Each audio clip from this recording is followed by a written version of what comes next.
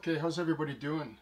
So I just want to talk a little bit about this Atlas HO scale 73-foot center partition car, or center beam car I'm used to calling them.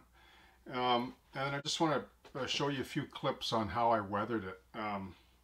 First of all, this model is really it's probably the best center beam there is, for sure. They're around the $40 mark, I think, give or take. They're a little pricey again, but they are really the gold standard for center beam cars, I think, that are out there. Unless there's an exact rail or rivet counter scale trains, like, I don't know.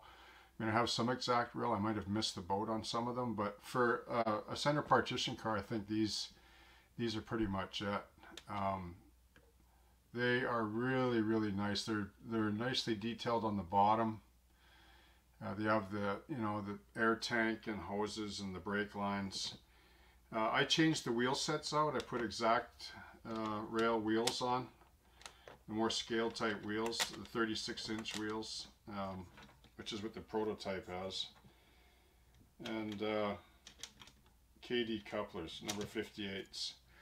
Now, to weather something like this, there isn't a lot of pallet per se, like like a box car or a tank car or auto rack or whatever. So there isn't a whole lot you can do. But what I want to do is just show you a quick clip on how I do these cars, the same way I did this center beam CN version back here.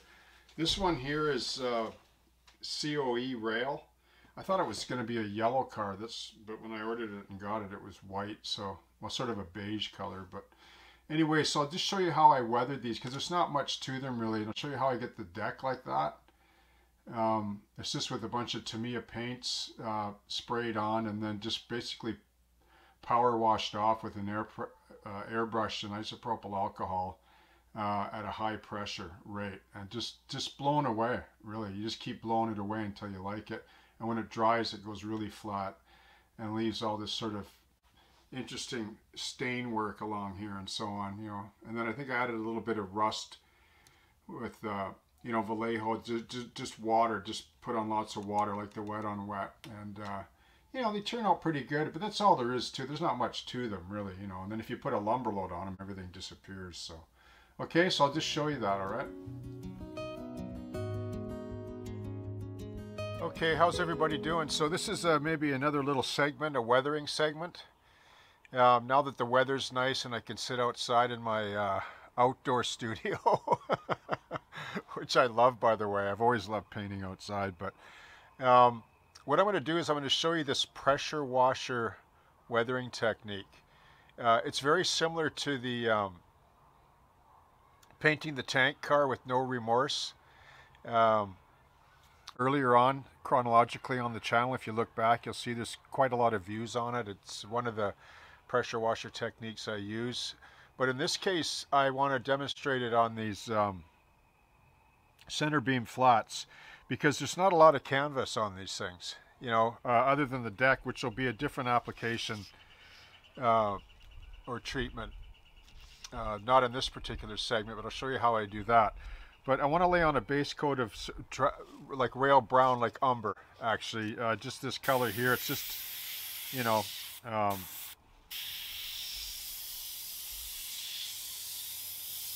just show you the color here. See, that's the color. It's just the rail brown.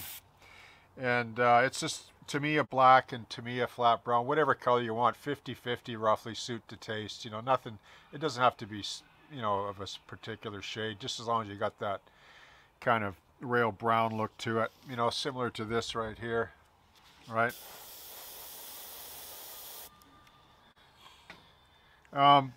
Okay, so I'm going to demonstrate it on this. This is sort of a very, very light gray car, so it'll probably show better. So what I'm going to do is I've taken the wheels out.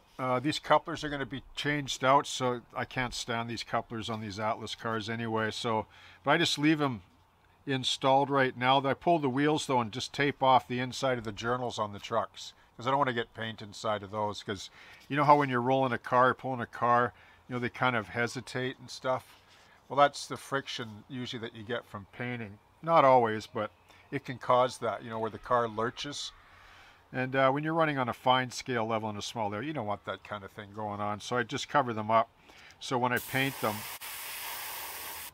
you know, they're not going to get full of paint. So yeah, so basically I'm just going to paint the bottom of this car rail brown. And I'm not going to worry too much about where the paint goes here, because what I'm going to do is afterwards is I'm going to hit it with straight isopropyl alcohol. I'm going to crank up the pressure on the compressor and then just wash a lot of it away and let it run where it wants. I got a set, I ordered up some tangent wheels, the sort of the semi-scale ones, the really narrow treads. I managed to pick a few of those up, and they're going to look really nice on these cars. Plus I'll probably put them on my tank cars as well. So that's what I'll do. I'll just get this covered up for you then, and then I'll show you what I do next, okay? Okay, so here's the pressure washer part. Pure 99% isopropyl alcohol. I'm going to crank the pressure up on the compressor here to really high. I want it 60, oh we got 80, yeah, 80 psi. Okay, I'm going to start with the top here.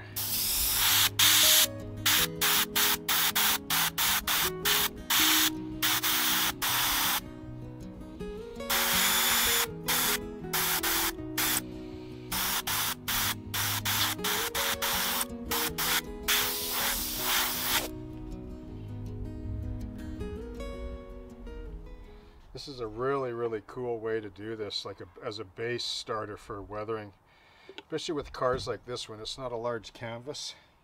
You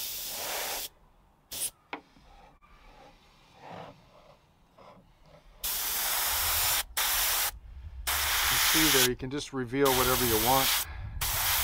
If you got a nice compressor, a little contractor like I pointed out, this is how you turn your airbrush into a nice little pressure washer. This is all Tamiya paint, so it has a really nice flat look, and it'll blend and really nice for you.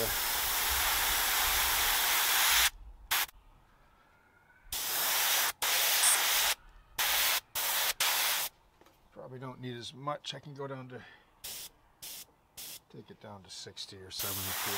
Yeah, that's pretty good there. Just you know, adjust your psi on your compressor, and then just see what you like, right? This is why I talked earlier about isopropyl being cheap, right? So you can blow it away. You there? See the little spots left behind and stuff, little anomalies. So essentially what you're doing is you're just painting in reverse. So basically this paint will be removable for days on end like this. It's nice to get on it, you know, right after you paint it, but you can see the effects here that it's causing. See that? Isn't that neat? You can work away like different, like you can do it lighter.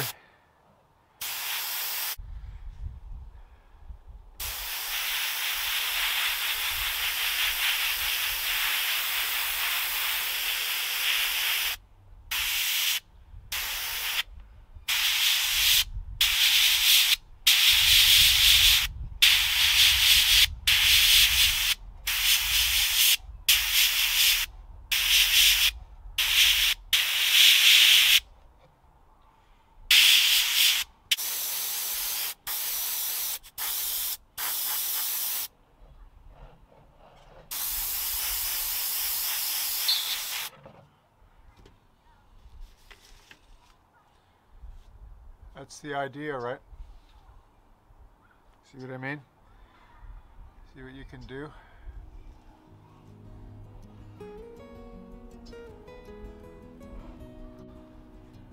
Try and do that with a paintbrush. It's not going to look like that. I mean, it might if you put lots and lots of extra work into it, but anyway, this is a good basis for, I'll strip it down a lot more, but this will be a good basis for further layer later on with some oils and so on. Okay, so just to recap, so rail brown Tamiya overspray, right? This is just black and brown, 50-50, give or take. Then I got my airbrush full of 99% isopropyl alcohol, and I have the compressor set at 70 psi. This is the advantage of having a little 2 horsepower contractor compressor for your airbrush with a tank on it. Now you can get them, I know in Canada you can get them for about $2.99 or even less actually. Probably a couple of $100, and if you take care of it you'll never have to buy another one again because you're not putting hard time on it, right? An airbrush is not gonna, you know, and you're not dragging it around construction sites. Maybe you already have one, but it really pays to get one so you can do this. Watch.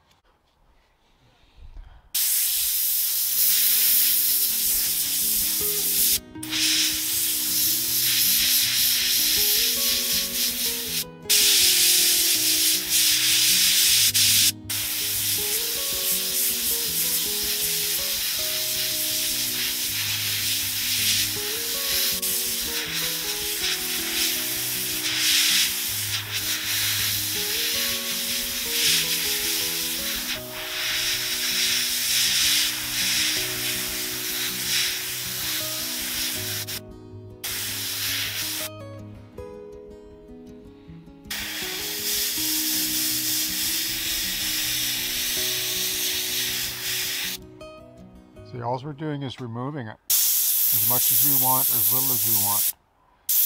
And what it does is it leaves little, you know, corrosion marks and such a microscopic detail that is really practically impossible to do with a brush. I mean, you can with certain techniques, but this method works so well.